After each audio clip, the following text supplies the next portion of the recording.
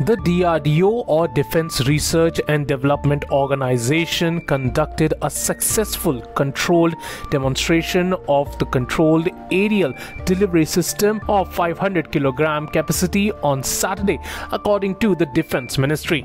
The system, developed by Aerial Delivery Research and Development Establishment in Agra, was para-dropped from an AN-32 aircraft and then steered to the predestined landing point in autonomous mode. 11 paratroopers of the Indian Army and Indian Air Force chased the CADS 500 in the air and landed simultaneously at the drop zone in Malpura from an altitude of 5,000 meters. The CADS 500 is used for precise delivery of payload up to 500 kilograms at a predetermined location by making use of maneuverable capabilities of ram air parachute, or RAP.